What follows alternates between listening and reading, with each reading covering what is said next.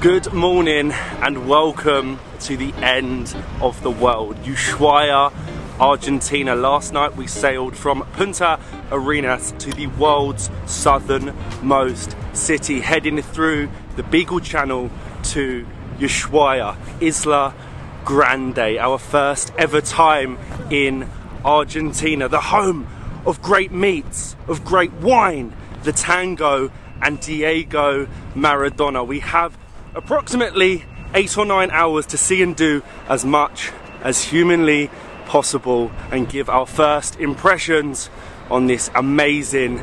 I need to show you what I'm looking at right now. We just got off the ship and the views in front of me, they are out of this world. I'm not being funny, but look at this backdrop. This is an absolutely insane port. It's such a unique place as well. People from all around the world literally travel to here. It's the gateway to Antarctica, and we are literally surrounded by Marshall Mountains. As Matt said, we came through the Beagle Channel. It's absolutely stunning. I find it very difficult to describe it, and literally in just a few days we have ticked off 2 countries. That is like honestly the best thing about traveling on a cruise.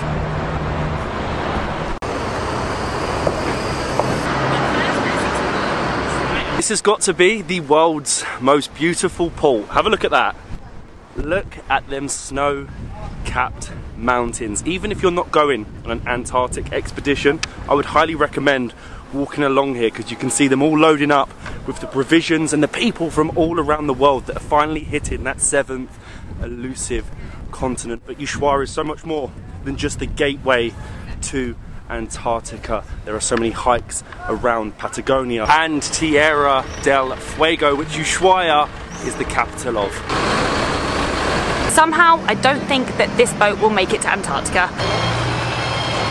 As soon as you come out of the port, it is just full of souvenir shops and people trying to sell you tours. It is pretty crazy, but you can come out, you can walk along the boardwalk, and from here it really puts into perspective how big our ship is compared to the other expedition ships. And also, it's giving alpine ski village. Now this is pretty cool. Along the boardwalk you are going to find the sign that tells you Fin del mundo. It means the end of the world. You're also going to have to queue a little bit. There's quite a wait to get your photo with the sign to pretty much claim that you are the southernmost person in the world. Well, in South America, because there's people in Argentina. Anyway, it's very popular to come and get a photo.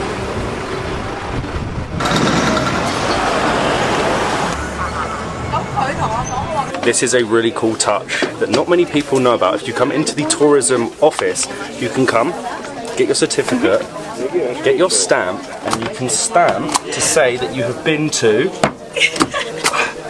Antarctica and Ushuaia. I mean, why did you do it there? That's really annoying.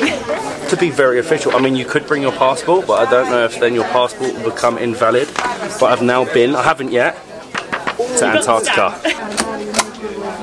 I really like that. Come to the tourism office and get your Antarctica stamp. I mean, it's not officially in the passport, but we could maybe like cut it out and slip it in. So it's not officially in there, and our passport. Yeah, because we asked someone, like, can we do our passport? And they're like, if you stamp your passport with this, your passport is invalid. And we would be stuck in Ushuaia for the rest of time. Not a bad thing. The town is definitely a little bit more picturesque than Punta Arenas, with them snow-capped mountains behind you, the multi-coloured buildings, and basically you're going to head along the waterfront promenade and the main street that goes through the centre. They're really the 2 main places to check out, and you can even see behind me, I don't know why there isn't any information exactly online, but there's this really cool shipwreck that just sits next to the port. Maybe they tried and failed to make it to Antarctica.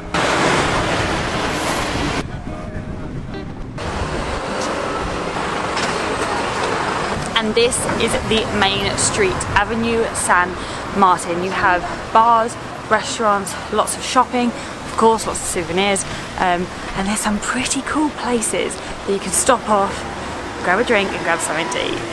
We found quite a strange place to have our lunch. I have absolutely no idea where we are going right now. Cheers. Cheers. So we have figured out what this strange place is. This is Viejo Lobo, which is my perfect Spanish, which is essentially a local restaurant, the best rated restaurant in the whole town, which is owned by sailors, hence the sailor theme. And we are currently drinking a craft beer brewed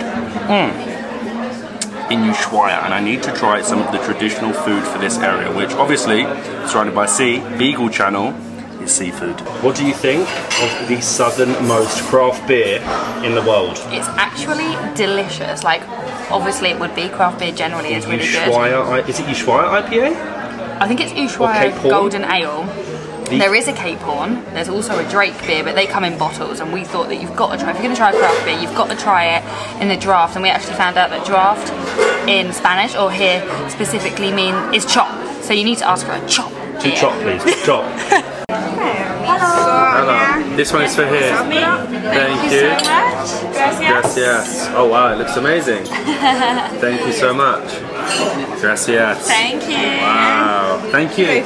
Wow. We have an absolute seafood feast going on right now. First things first, unfortunately, that is getting removed. There is no way that I'm trying that squid, so it's going over there. So I have got some fresh breaded prawns, we have some calamari, and some fried fresh Beagle Channel fish.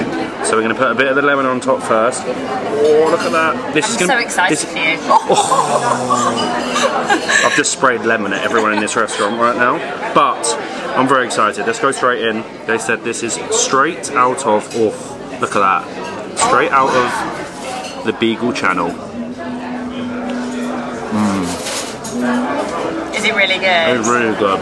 You can just tell how fresh it is. Piping hot, unbelievably fresh. And these prawns.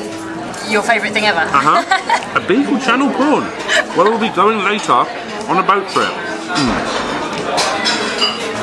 But you cannot come to Argentina and not try their meat, specifically probably from the gauchos anyway, but I have cow, so beef, and I also have a locro argentino, which is a traditional Argentinian stew made with like beans and like squash. You've got like a huge chunk of beef in there. I'm very intrigued. There's also like bits of meat inside.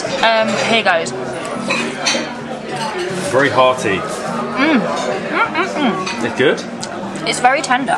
The beans are really soft and the meat is unbelievably soft. But I also don't really know what I'm supposed to do with this big lump of meat.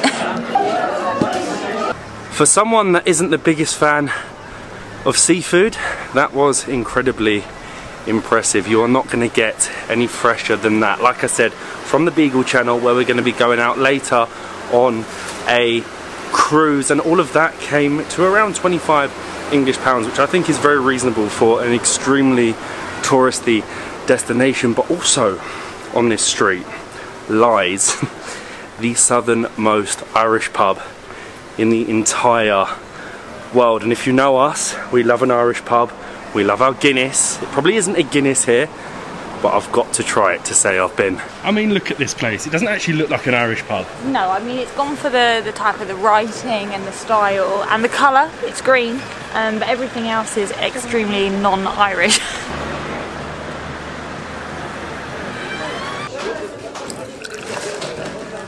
This is really cool. It's like a traditional local Ushuaian sports bar that opened in 1951, and its unique selling point is the southernmost Irish bar in the entire world. They don't actually have Guinness, but they have an Imperial Cream Stout. Basically Argentina's version of a Guinness, and we are sat next to the great man Diego Armando Maradona. Cheers.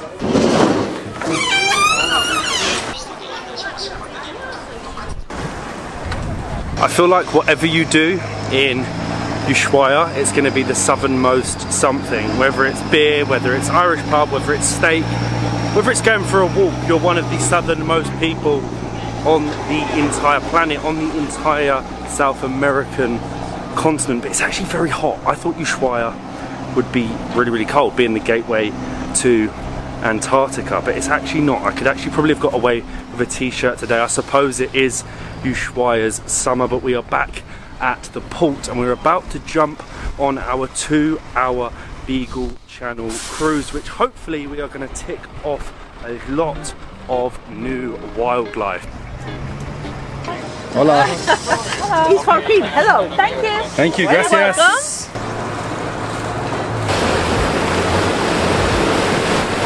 And we are off, hopefully, to see some sea lions.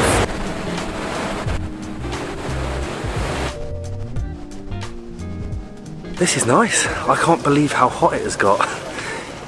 In Ushuaia, I'm down to a t-shirt. So the Beagle Channel. This is a very relaxing, leisurely little afternoon cruise along the strait that connects the Atlantic and the Pacific and is full of smaller islands from Ushuaia home to lots and lots of cormorants that we keep thinking are penguins. They are imposters, but so far we are yet to find the elusive sea lion. But it was actually called Beagle Channel because back in the 1800s Charles Darwin came down in his ship, and that was the name of the ship that he sailed upon. We're actually heading to the Lighthouse Islands, which you can see behind me, which is where the sea lions or the seals are known to hang out. I'm not sure if I can see them or not. I can't see any. I was expecting them to be bigger if that's them, but I don't know.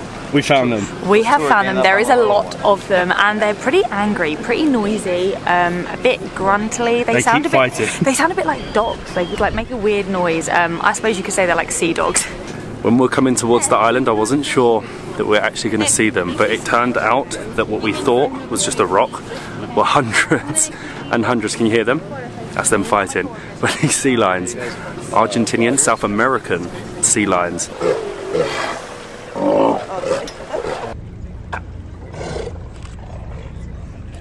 They were so funny. They were either sleeping or fighting, and they would be fighting over where they were sleeping, and then you had the one big male that had like 6 females sleeping around him. So sea lions, you are incredibly lucky, but then they'd wake up and then you could just hear them fighting the whole time. They were so angry. So I've decided, Molly, go on. I'm thinking I want to be a sea lion. I didn't know what you were going to say.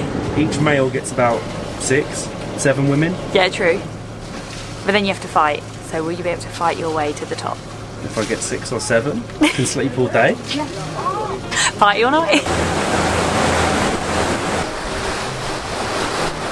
Gracias, thank you. And we are back in Ushuaia. That was actually a really nice tour, a really nice way to spend 2 hours of your day. And if you're coming here, I would highly recommend doing the Beagle Channel. We of course did it through the excursions on Sapphire Princess. They have so many options, but we wanted something that didn't take too long so we could explore as much of the town as well. But the time has now come. After 5 days of sailing, we're going to be getting back on board and heading out at sea for the next 7 days to Antarctica. We will be back in Argentina very shortly to spend a few days in Buenos Aires. Our first impressions are great. The food is amazing, the people are lovely, and apparently we've had one of the hottest days ever in Ushuaia. There were literally people sunbathing at the beach, but we're about to get on the Sapphire Princess and fingers crossed head down to Antarctica. We'll see you in the next one.